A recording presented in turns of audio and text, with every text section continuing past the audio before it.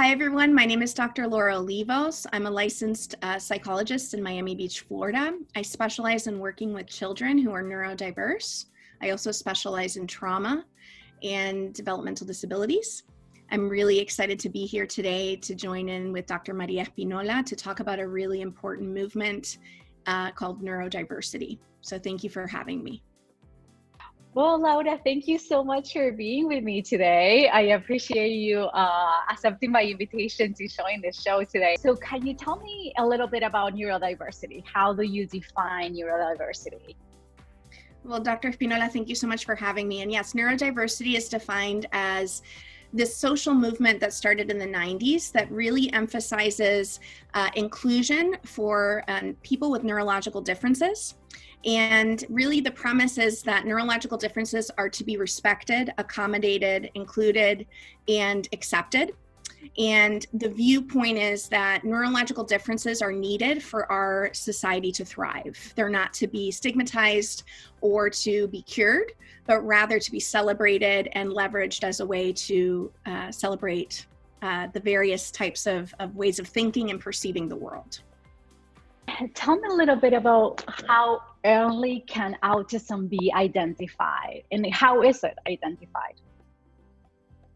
It's a great question. So typically we see that autism is most typically diagnosed between 18 months to 3 years of age. However, we're starting to see that more microarray testing, chromosomal testing in the womb and utero is becoming more popularized to detect different genetic variances that allude to having autism. We don't really consider those chromosomal tests to be definitive or diagnostic in nature, but rather more of like a sign. The way it is diagnosed, in my opinion, is that it has to be done through thorough developmental testing. There isn't really a uniform way to diagnose autism across different professions that do work with this population. You do have differences in diagnosing when you go to a pediatrician versus a neurologist versus a psychologist and versus a psychiatrist, right? There's these professions that can diagnose, but the way they diagnose and approach diagnosis can vary from professional to professional. I'm a little biased in my training where I really consider developmental testing through a battery of assessments to be the most thorough and mindful way to diagnose. Well, so when I reach out to you to come and join me today, you sent me some very interesting videos about autism that I really appreciate you sending. There is one that we're gonna share the link with people, but basically it's an autistic researcher who talks about the fact that only 7% of the research conducted on autism has the focus of like making autistic people's lives better. Everything else is basically for treatment and just figuring out why it happens. And this is a problem. What? And to find a cure. A lot of it is very and to find a cure. Yes. Yeah. So and she says this is a major problem because 1 in 50 people are autistic. 60% of autistic people are unemployed. 85% have a mental illness. They are also 9 times more likely to die by suicide. So tell me more about that. Like how do you see, like, how can we move forward? Where should we be focusing on? That's an excellent question. And I think this is why this movement is so important, because really it puts autistic voices at the forefront of policymaking, decision-making, treatment to support them and enhancing their quality of life. And for a long time, as we were stumbling through trying to understand autism throughout the century, we really looked at it through a pathological lens, and we looked at it as a deficit. And so what happens when we have that perspective is autistic voices and people and neurodiverse individuals become marginalized and suppressed. And that inevitably, I think, has detrimental consequences toward their mental health, toward how they perceive themselves and how they're able to function and thrive in society. And so the video you're referencing to is Dr. Jennifer Den Houting, who's based in Australia, who she herself identifies as an autistic person and researcher. And her premise is to really kind of bridge this gap. We need more autistic people in research, conducting the research, defining how to view autism, and redefining it really in mainstream medical communities and in social communities, to really enhance the idea that their voices matter. And I think when that principle, in whether it's research, treatment, or community supports, is when that principle is the focus, I think that's when you'll see, and this is my hypothesis, that you'll see that the community will inevitably improve in their outcomes. What do you recommend parents to do if they suspect that their child might have autism? So it's a big question, and I think it's such an important one, and it really depends on who you ask. There will be varying answers, and I think that in and of itself can feel overwhelming for any parent that's starting this journey. But I would say from my perspective that the first step to do is obviously to take a deep breath and be compassionate toward yourself, and that you will inevitably not find all the answers at once.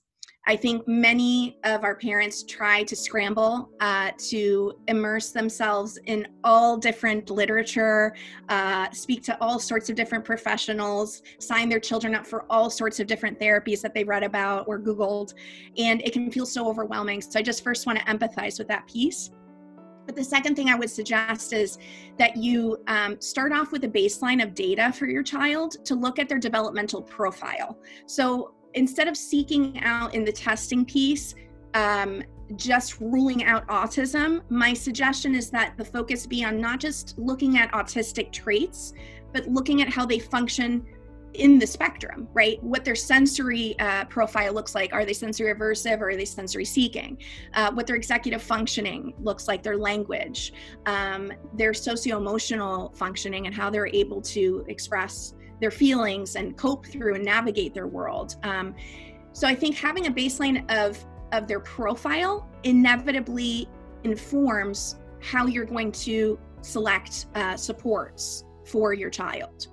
And that can look like everything from helping a child integrate their sensory environment through occupational therapy or enhancing gross and fine motor skills, to speech and language therapies, to different, I'm a little more biased with therapies that are more neurodiversity affirming, such as floor time or Ross Green's collaborative problem solving approach. But there will be inevitably so much information out there. My thoughts are to also consult with autistic adults on the matter as well, and not just rely solely on medical doctors, psychiatrists, and psychologists' opinions, but actually speaking to people who are on the spectrum. That would be a big recommendation on my end. The other suggestion I would have in that area too is enhancing your child's ability to be able to connect with you and communicate with you and feel safe and have a predictable environment. That's foundational outside of any therapies that you kind of pursue to support them. I think it's first and foremost, I think the foundation needs to be to also consult with your child, if you're able to, on what their feelings are toward their treatment plan. Have them have their voice as a part of the treatment plan as well, versus, just making those decisions without them. Can you tell me more about what treatments are currently available? So the most popular kind of hallmark treatment that we see are more behavioral oriented approaches, such as applied behavior analysis. This particular movement and perspective that celebrates neurodiversity has had a lot of controversy toward this approach, because a lot of the way they perceive interventions is through a lens of them trying to kind of suppress their autistic traits. For example, ABA, for example, is renowned to encourage eye contact in a child on the spectrum. And many people in the neurodiversity movement feel that there's a whole set of reasons why they don't necessarily make neurotypical eye contact, That being the way that their peripheral vision works, the way that they have to scan their environment, their sensory integration. Often they can read emotion at a much more magnified rate, according to a lot of self-report, and it can feel overwhelming to stare into someone's eyes. And so their perception of what treatment needs to look like is that it be inclusionary and respectful of their neurology versus trying to change their neurology, if that makes sense. Another big example in the ABA piece that they kind of have issues with is the stimming piece. So for example, if you have a child who does repetitive movements with their hands, or they rock back and forth, or they have different fidgety kind of behaviors, that's looked at in the neurodiversity community as a way to express themselves and regulate their bodies. And so a lot of times, for example, different behavioral therapies try to suppress those traits and those behaviors because it's not becoming, right? It's not something that looks neurotypical, therefore it needs to be changed. So although ABA is the most common treatment approach, more and more autistic voices have kind of spoken out about their issues and their problems with this approach. Other alternatives that people tend to really celebrate and seek out are more neurodiversity affirming interventions while still being evidence-based. And so the treatment focus needs to be on not just curing autism and that therapy look like the suppression of autistic traits, but rather supporting autistic individuals to navigate their environment in a more inclusionary way. So different interventions like that can include occupational therapy, where a person is working on helping them integrate their sensory environment in a safe way and enhancing, for example, fine and gross motor skills. You also have speech and language therapy, which is used to help children find their voice and communicate in their own way, whether it's through an augmented assisted communication device, whether it's through an iPad, whether it's through sign language or words or their own voice. And then another piece that I stumbled into that I'm getting training in too is in floor time, which is a Greenspan and Leader's developmental model of approaching autism through a relationship-based intervention to help them move up the developmental ladder and find a sense of safety in their relationships. So I know that was a lot of information, but that's typically kind of where this movement, what this movement advocates for in terms of therapies.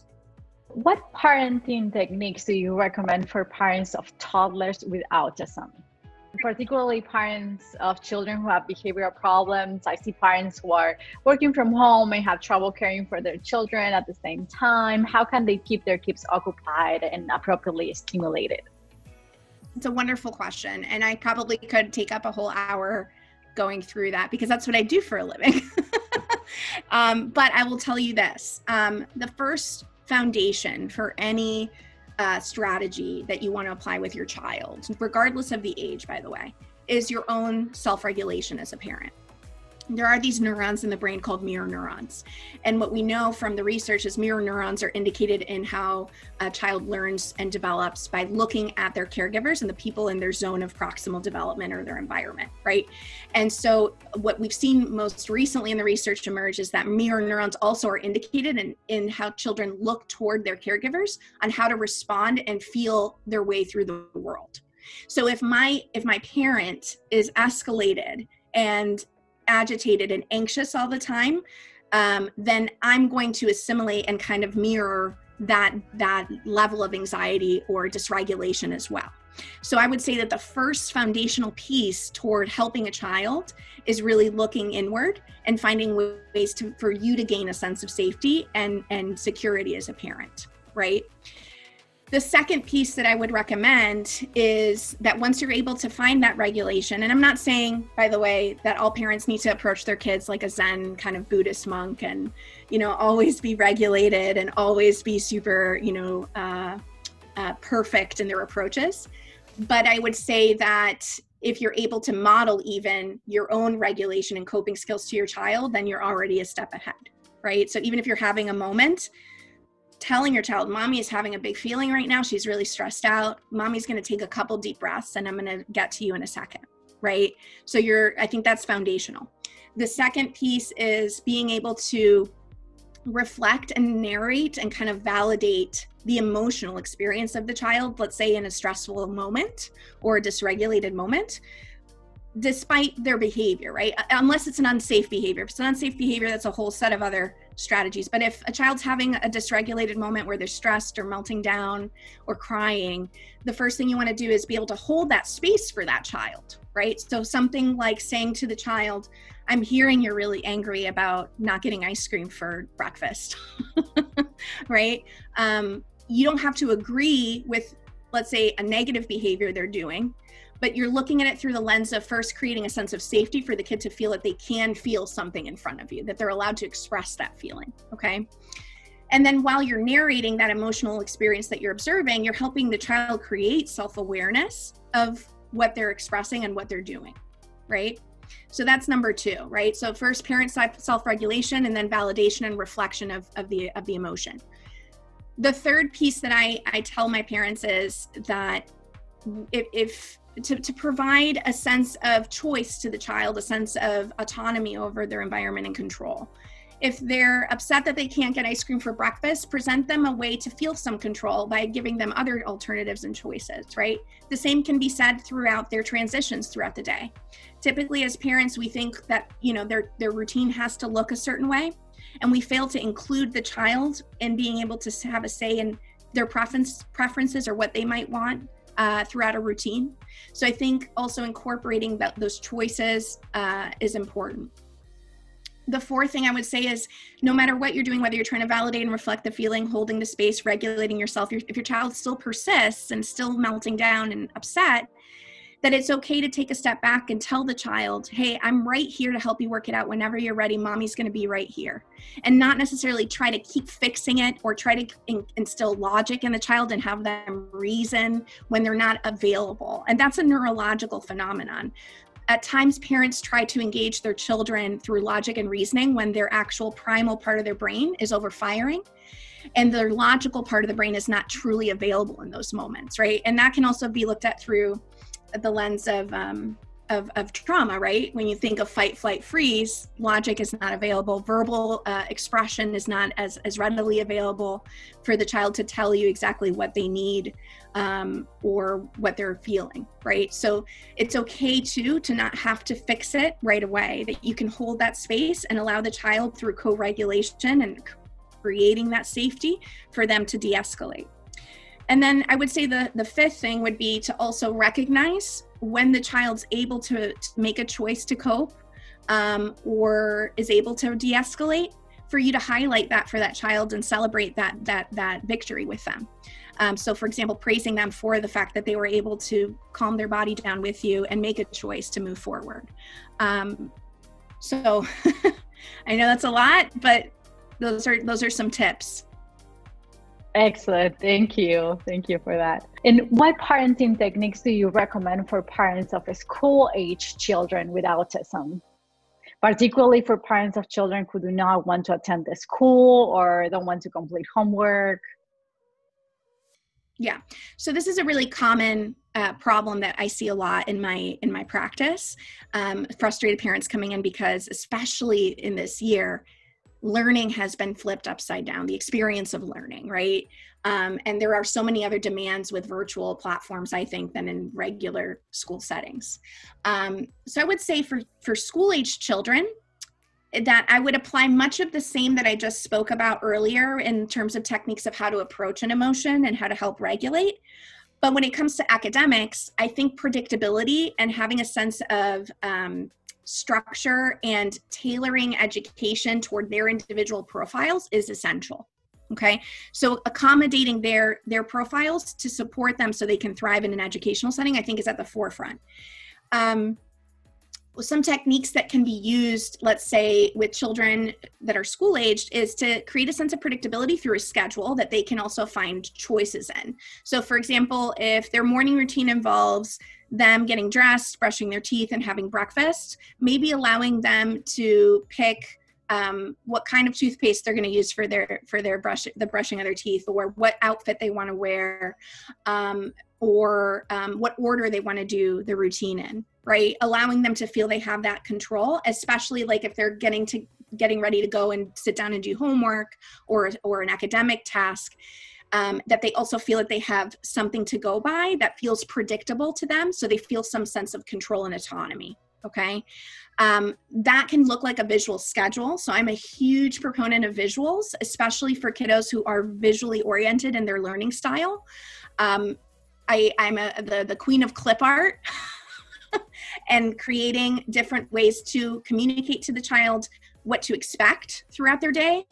I also am a huge fan of chunking, which is a technique that's used when children are easily overwhelmed by tasks that are in front of them. For example, if you put a math worksheet in front of a kid and a kid just refuses to do it, if they feel overwhelmed by it, my suggestion is that instead of creating this really busy worksheet that you're giving them, separate 1 to 2 problems on a separate piece of paper and just have them chunk each item, right? A couple at a time versus a whole worksheet that they're having to visually take in and feel instantly overwhelmed by. I think also collaborating with your school, whether there's an accommodation specialist or an IEP team, if you're in the public sector, is incredibly imperative and important for them to receive supports that they are entitled to by law. And I think also when it comes to learning, creating a sense of playfulness and creativity and kind of thinking outside of the box with your kid and also leveraging their interests. So many kiddos on the spectrum actually have specialized interests, things that really they're passionate about, you know, different subjects, whether it's space or dinosaurs or the Wiggles or different areas of interest, right? Take those interests and incorporate them into their education. For example, if you're trying to help them problem solve, let's say a word problem, take whatever interest they have and incorporate it into the word problem so that they feel that the material is something they can connect with meaningfully, right? And then the last thing I would say is to help your child feel seen and validated by presuming competence. Many times I work alongside educators or therapists who presume that the child is unable to do a certain thing. And when we just assume a child is unable to do a certain thing, we inevitably create kind of like a self-fulfilling prophecy, right? Where we kind of tailor education to be below what they're able to show us. So, and it also makes them feel less than, right? So my thought is, and there's a lot of wonderful research to back up that if you presume competency, if you give children the chance and the opportunities to show different abilities, that they will thrive better. So there was a study conducted in 2016 by Dr. Bell, and Dr. Bell was looking to evaluate and assess intelligence in nonverbal children. Because typically what happens with nonverbal autistic children is that they're presumed to be less intelligent.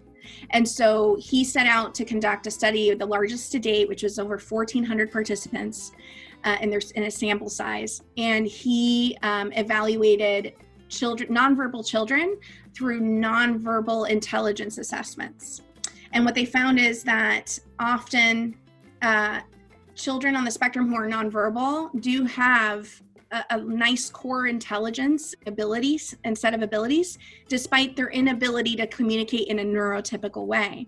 And so he said something incredible. He said that we've linked, it's a strong indicator that we've wrongly linked an inability to speak with an inability to think.